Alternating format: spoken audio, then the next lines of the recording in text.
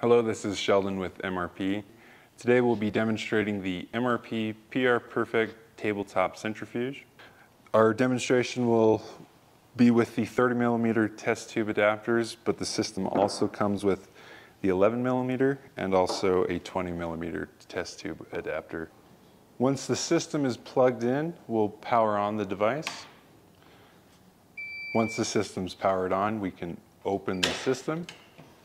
As you load the test samples, you'll load them across from each other, ensuring that the centrifuge stays balanced during operation. Once the lid is closed, you can then select the RPM and the time duration for the centrifuge to operate. Once those are selected, you'll select start, and the centrifuge will begin to ramp to the RPM speed. As the system approaches the set RPM, it will then begin to run for the duration of time that you set.